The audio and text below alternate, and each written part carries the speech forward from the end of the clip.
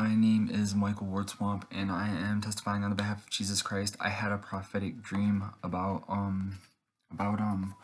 the Antichrist. It's one of the most important prophetic dreams I've ever had, and I don't know exactly what it means, but it's important to God. There's a reason for it. So if there's a more anointed seer, pray to God, ask him what it means, and he might tell you. This is the dream. And pray against the devil before you ask God what the revelation and the prophecy is. I made the testimony already, but I was like super hyped on coffee or something, so it just sounds like I'm like ridiculously foolish. Okay, I had this dream 3 months, exactly 3 months, 13 days, 3 months and 13 days before September 23rd, 2017, when the Revelation 12 sign happened. Okay, this is the prophetic dream. I was with Tim, a friend of mine, and it was a holiday, and we got each other gifts that we shared outside in a setting I'd never seen before or been in before. I remember that he got me something cheap, and he took a small green candy from a $1 bag of 30 pieces and put it into a fancy little box and told me it was a medal / a reward because I deserved it. Once again, there was food everywhere in the dream, all different types of food, especially candy. In this dream, while I was outside, all the different times I was, there were many groups of people who I'm not playing the box right now. In this dream, while I was outside, all the different times I was, there were many groups of people who disliked me very much, and I kept hearing them say the word faggot under their breath and training their children to do the same. I was coming up from a hilled area outside alone, and I ran into a group of 2 grown men and 3 children, and they, as well as everyone else, hated me with this thick tension, but they were silent about it as well, and they wanted me to know it. So I stopped to talk to them, and I looked and pointed to the clouds and said, "Do you see those beautiful clouds?" "Do you see those beautiful clouds?" They said, "Yeah." I said, "You know God created them, right?" Like making it clear you better knock off your foolishness. God is real and he is watching you. First point, and as I was pointing to the sky, I first noticed a blotchy space far away of salmon-colored energy. Then it instantly turned into night, and I could see many stars, and they all started connecting with lines of light to make shapes dancing in the sky. It reminded me of Christmas. I don't know why I put that, but I did. And then I just started falling into the sky, like gravity reversed. Like I didn't float into the sky. I'm gonna punch that cat. Excuse me, I repent, Lord. Get down. Then I just started falling into the sky like gravity reversed. Like I just flew right up into the sky. Off there, don't think about it.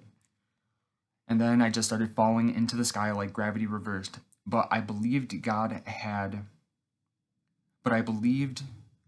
had snatched me up into the sky, kind of tossing me around, and it was comforting. But around the third, maybe second time he tossed me, I saw a man who looked like the Antichrist.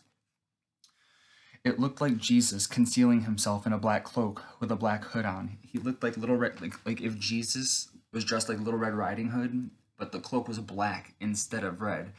So it was beneath my feet, the Antichrist, and he was like this, and I'm upside down looking at him. I'm above him, he's below me, and I'm looking down, and the cloak is flowing powerfully in the wind, and he was like this, not like he was hanging on a cross, but like he was hanging in great power. It looked like Jesus Christ,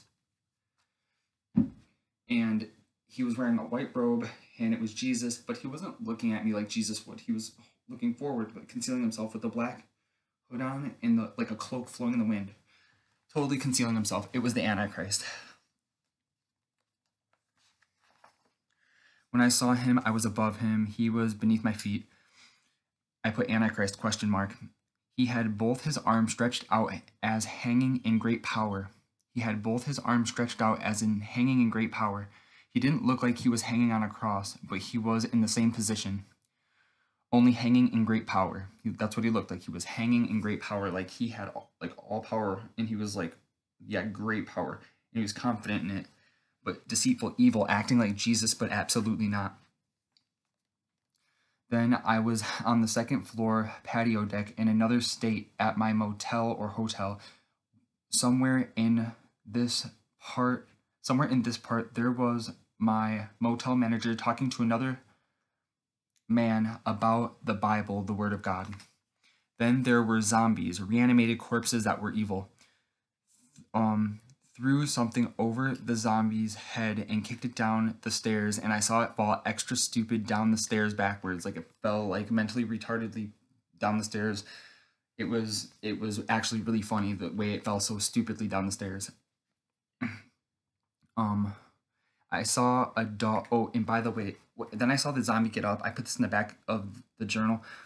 I saw the zombie get up after it fell, and it walked into a garage with a swinging door to the left. So then I look, and I saw a dog who looked like Jesse, my friend's dog, who was hungry, but he looked untrustworthy. I think Jesse was in the dream too, evil twins. Jesse's a super pure of heart dog, is afraid of everything, and super loving. But I saw an evil dog that looked just like Jesse, and it looked like it was hungry and I wanted to feed it, but it looked very untrustworthy, like it was an evil dog planning insidiousness, like evil violence intentions. And then I remember seeing Jesse in the dream somewhere, but it was really him, trustworthy Jesse, like they were evil twin dogs. There was an evil twin, it was Jesse and his evil twin, both black Dobermans. Then I got back to my hotel room and the manager was complaining that I didn't have my green badge. It could be like the mark of the beast or something. I don't know what that means. Then I got back to my hotel room and that was the guy talking to the other guy about the Bible. Then I got back to my hotel room and the manager was complaining that I didn't have my green badge. I saw lots of different food in this dream. Pecan, clade pecans, I don't know what it means. But they were like pecans, there were glazed pecans, and then there were pecans with legitimate pottery clay wrapped over them, but they're candy and they looked really good. Glazed pecans, there were hard candy and lots of others, but I remember I wrote something. I have no idea what that word means. Maybe you could figure it out. It looks like a K, but I don't think it is. It says somewhere I just, in that word, I don't know what that is. But I remember I just blank. I just got. It says got, but I remember I just got done eating, and before I took a third or fourth bite, I was convicted by the Holy Spirit that I was being gluttonous in the dream because I was going to take another bite, and he was convicting me of gluttony. And I wrote, I love you, Abba, Lord, and Holy Spirit. Oh yeah, and after I kicked the zombie down the stairs, it went into the garage to the left. This dream is a little unorganized, but that's it.